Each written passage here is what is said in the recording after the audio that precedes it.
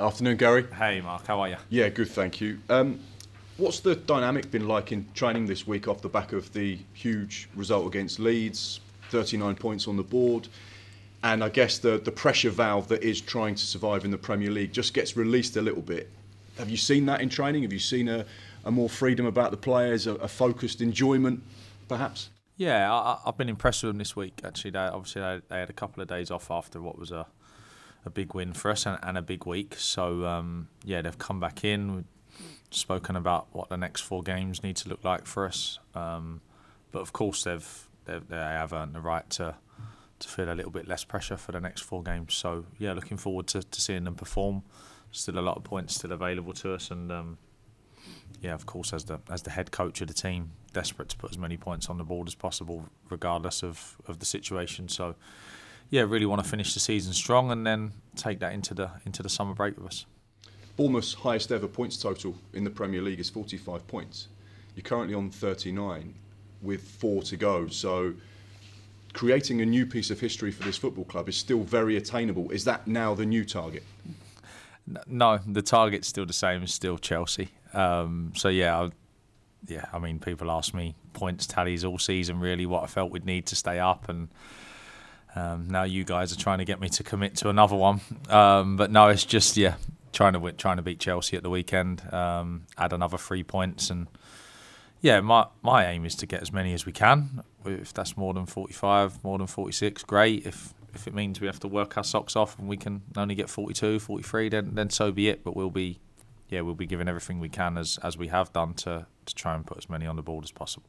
12 games ago, you were second bottom in the Premier League with just 18 points on the board. What have you done to transform this club in that short space of time?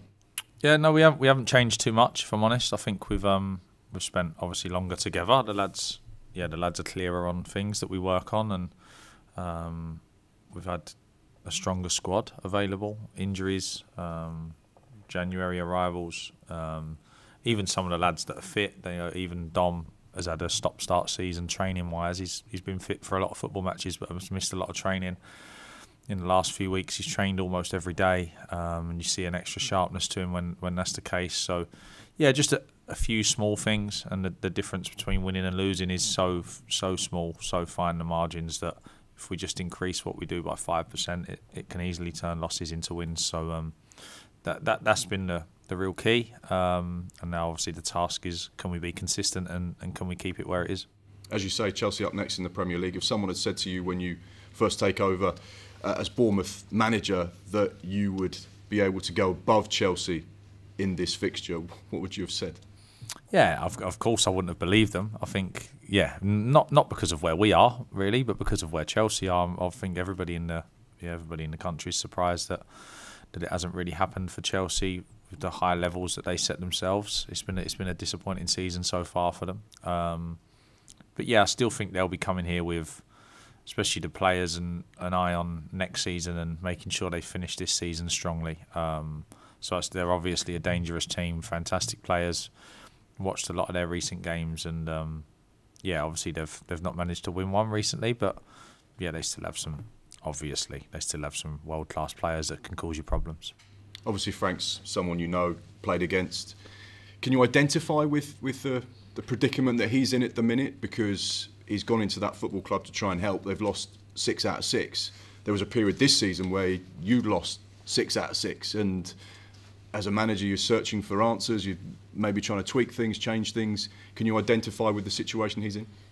Yeah, I think it's a tough ask to go in there at the time he did. Obviously, it's hard to know because we obviously, like you, I hear noises that come out of there, but you don't know how accurate they are. So keen not to comment on it too much because I don't know enough. But from the outside looking in, it looked like a tough ask for him. Graham Potter is a fantastic coach, and there still seemed to be some issues there while Graham was there. Similar. So Frank has gone in and hasn't managed to turn it around yet. But he's not been in there very long. He hasn't had much time to turn things around. So had a fantastic playing career. He's a good coach. He's seen enough of his teams, even thinking back to when I was still playing and he was in charge at Derby. Played some fantastic stuff. Managed to get Everton out of a sticky situation last season. So yeah, a lot of respect for what Frank has achieved in the game. And looking forward to tomorrow. I think it's the third time that I get to go up against him this season. Obviously, a lot of people will look at the table, look at the form guide, and they'll expect Bournemouth to perhaps be favourites, win the game, which sounds bizarre in itself. But are Chelsea still very dangerous, bearing in mind they've got a squad that's worth not far off £1 billion? They spent 600 million in 2 windows. Is that kind of an attitude very dangerous against the Chelsea side? Yeah, we're definitely not favourites for tomorrow. Absolutely no chance. Chelsea are a very good side with fantastic players. It hasn't clicked yet. If it clicks tomorrow, it's a tough afternoon for the lads, and we need to be at 100% as we have been for the last few to give Chelsea a real good game. So, yeah, I think it would be silly of us or anyone to think that we're a better side than Chelsea going into this football match. They're still very, very dangerous. As you said, they've got fantastic players all over the pitch, World Cup winners, Thiago Silva, absolute superstar, fantastic centre-back. So, yeah, they have a good side, and when it starts to click for them, I'm sure they'll be very, very dangerous. And just finally from me, nominated for Manager of the Month in April. It's not bad. No, yeah, of course. I think I was more pleased for Tav and Dom, really. I think Dom's put in so much work this year. Obviously, some of it has been fairly thankless earlier in the season, where he was working his socks off and wasn't getting too much reward. Obviously, I was aware of the good work that he was doing, but maybe from outside, people wouldn't have been as much. So yeah, for Dom to get some recognition for the work he's put in over the whole season, really, but for it to come to light in the month of April is fantastic, and delighted for Tav, because he's spoke about him already, I think, in my last one, but his impact on the points tally has been huge for a guy that's moved up to the Premier League for the first time. He's still very young, has had a real tough season individually, injury-wise. So to have had the impact, and that goal against Fulham was huge. It was a massive goal. So for Tav and Dom to both be recognised and be up for awards this month is, credit to them, and sort of shows the direction that the club has moved in recently. Thank you. Gary, just staying on the Marcus Tavernier theme, given that your main goal of the season has been achieved, do you think realistically we'll see him again this season with that hamstring issue? Yeah, we're still not clear on exactly how long it would be.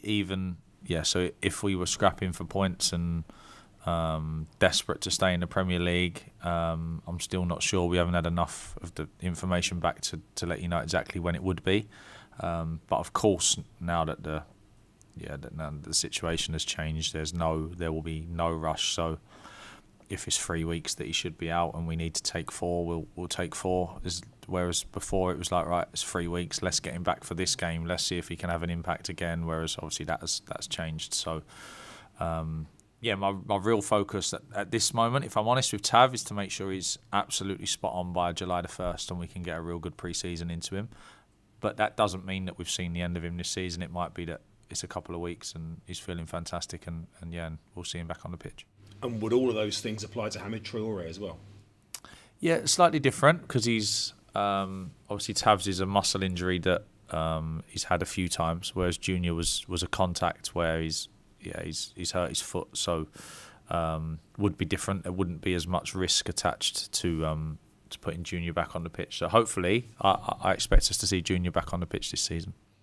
And Kiefer Moore came off last week with a concussion issue. Given the concussion protocols and the sensitivities around that, is he one that will not be allowed to play tomorrow? Yeah, he's not available tomorrow, so he's managed to do some training within the guidelines that we're given. But yeah, as we played, I think because the last game was Sunday last week, it means that he wouldn't be available until this Sunday, so he'll miss Saturday's game. Despite Mark's best efforts to coax you into setting a new record points target as a motivation for the rest of the season, how much of this group, how do they need tangible targets? Like the tangible target, first of all, is stay in the division. For the next 4 games, what are you setting them as, apart from being the best version of themselves and all that kind of stuff?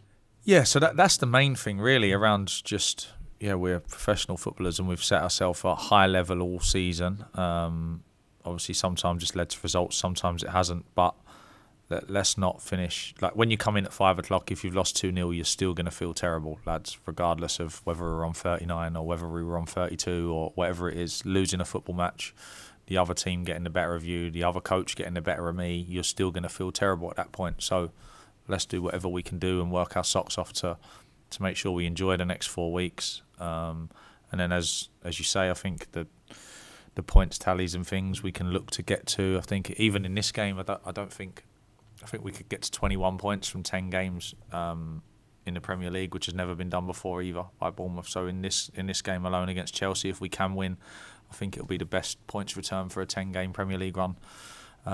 So yeah, there are some things that we can try and really set ourselves to achieve, but all around Chelsea at the moment rather than looking ahead to Palace, Man United and Everton. I saw an article, and lots of articles at this stage of the season about lists about the season and things, but it had you on the list as Bournemouth as one of the biggest overachievers of the season.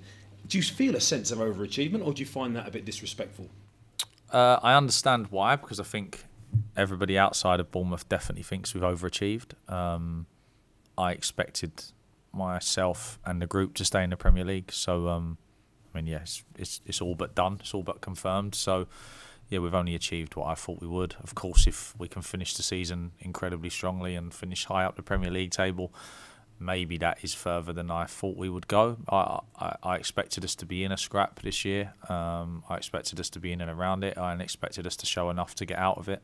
But the fact that we've managed to remove ourselves slightly at this point probably puts us slightly ahead of the curve that many expected us to be on.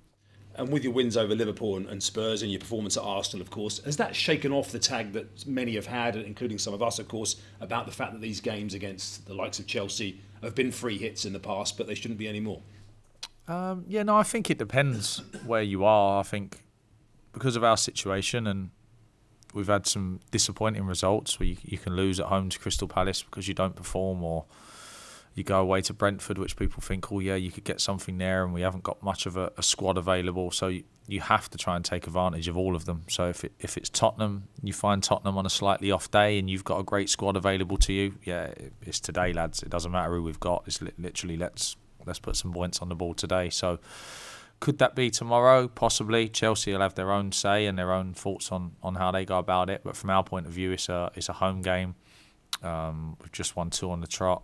And the squad's in a good place injury-wise. So, yeah, hoping that they can maintain the level that they've set recently.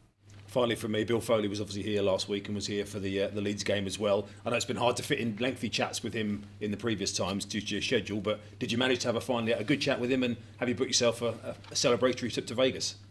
No, I haven't booked any trips yet. I think, yeah, it was good, obviously, for Bill to be here on such a big win for us that was fairly decisive, probably in the status of the club and what league we're going to be in. So yeah, got to speak to him after and congratulate each other on a job well done so far. But yeah, as is with football, it starts again. So yeah, from this point onwards, we're looking to finish the season strongly and then make sure that we start next season correctly. Big summer ahead, big pre-season for some of the players. So yeah, not too many thoughts on holidays and trips for me, just around the next 4 and then making sure that pre-season is spot on and gets us ready for another big season.